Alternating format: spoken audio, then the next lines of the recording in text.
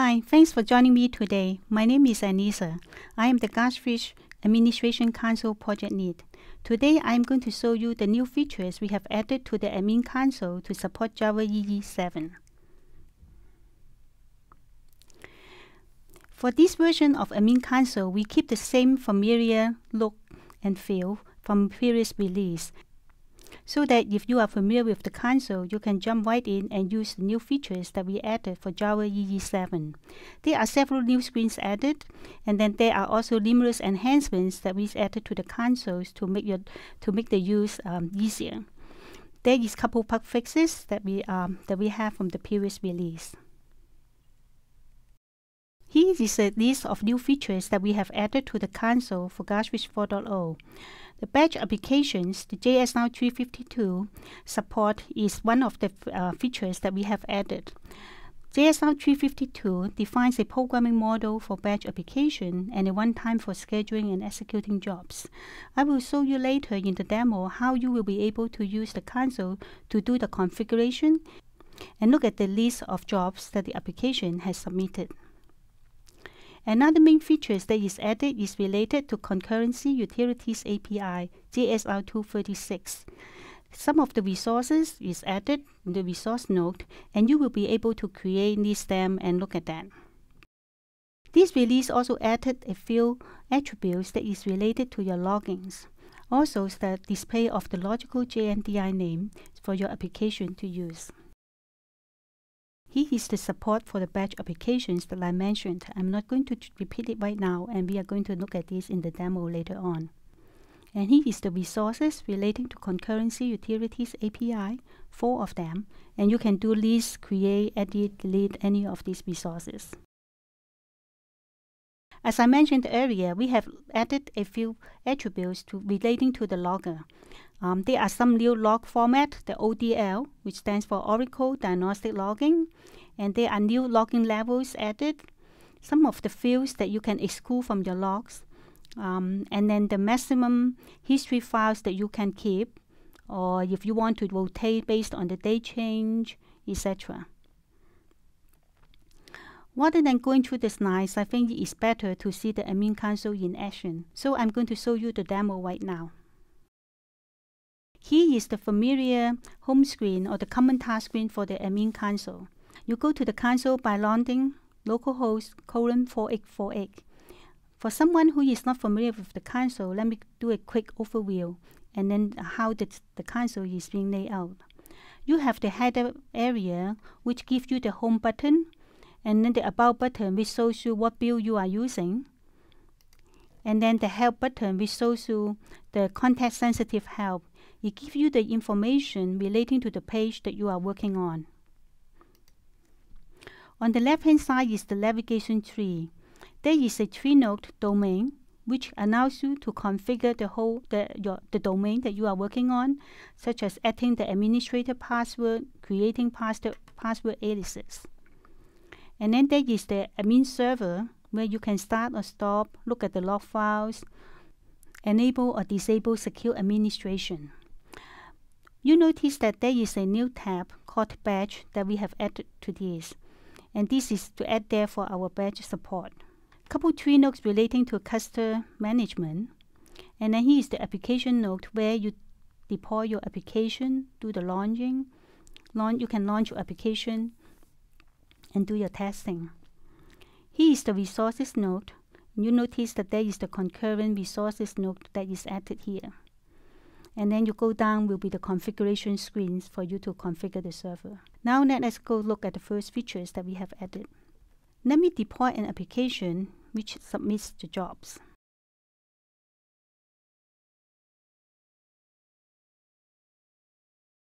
So I have a simple raw file that I will deploy. This is just a very simple raw file that displays payroll, the information of employees. Now let's take a look at what is inside this application. You see that there are several components, and one of that is the job submitter servlet. And this is the service that actually do the job submission. Let me launch and try that. So here is the job submitter servlet is displaying the records, the employee. We have 5 employees here, and here is the base salary. This button here is going to submit the job to calculate the payroll. Here, the job is finished, and it's based on the base salary, add the bonus, tax, and then do it the net, and then give you the net amount. Let me do it for another month. I'll do another submit. And I may as well do March.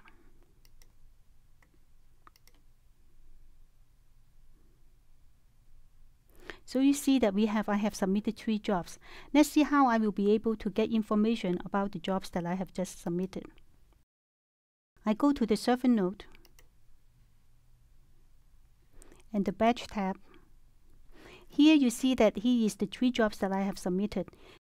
Every job submitted has a unique execution ID. You click on the execution ID to look the detailed information about your job. It tells you the job name, the step count, the status is exit status, and the start and end time. Notice that this is a job parameter, so this is for the February 2013. Now let's take a look at the execution steps. This shows that my batch job only has 1 step. The name is process. And then for each of the steps, we also show you the step matrix, which is this connection to the database. You see that we have the read count 5 because we have 5 employees, and then after doing all the calculation, you probably write it back down, and so you have another write count of 5. So this is how you can see the detail of each job that you have submitted. Let's move to the configuration screen. Each of the batch job that you submitted, you need a data source to hold the information.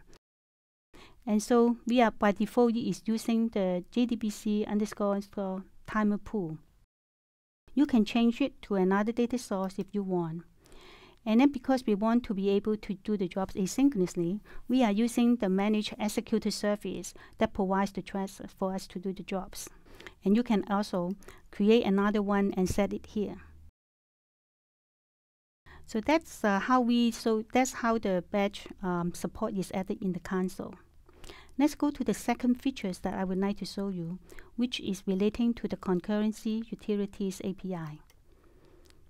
Here is the 4 nodes that we have added, which is relating to the concurrency resource.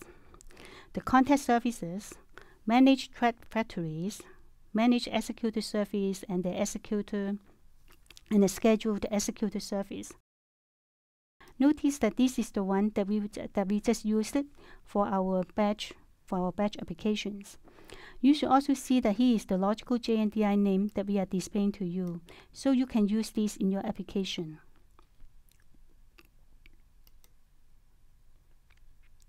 This gives you more information about this service.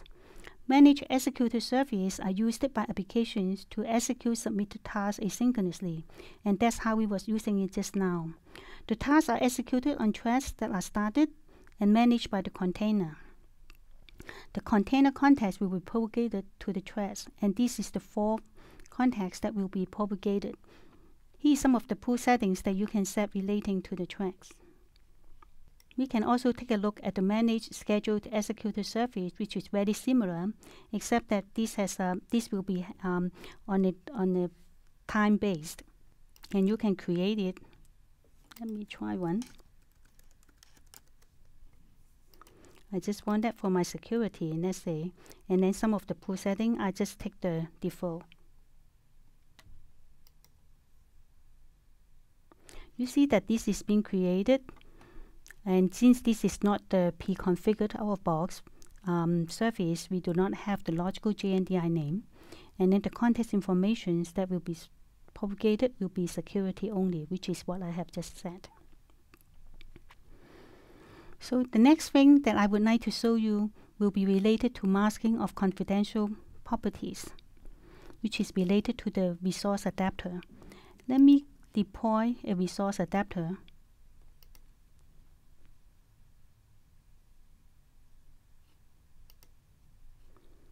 And here he is.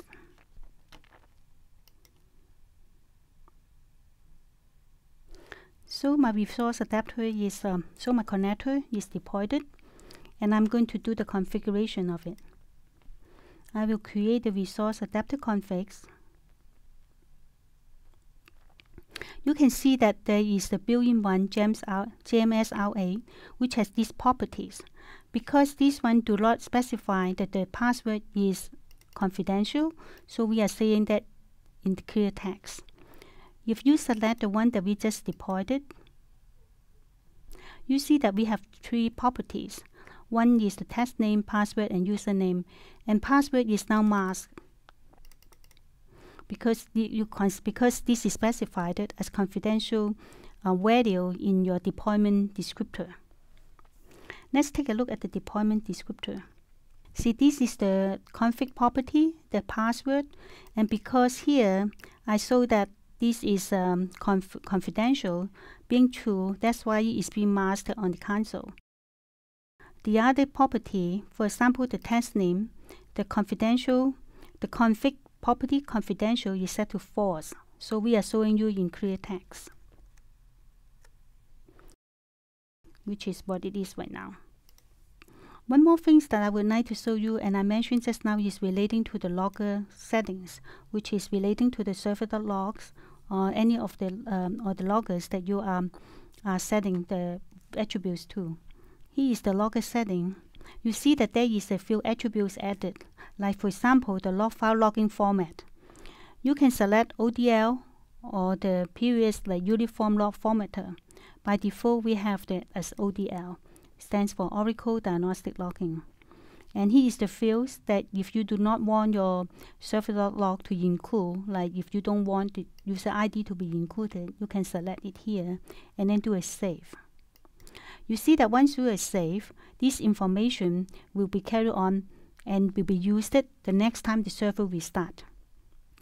And this is also telling you that the restart is required because you have changed the logger settings attributes. I guess by now I have shown you the few main features that we have added to the admin console.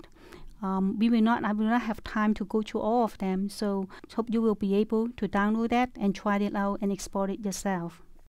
That concludes the webinar for today, and you can always stay connected with Java EE 7 and get the information by any of these means here. Thank you.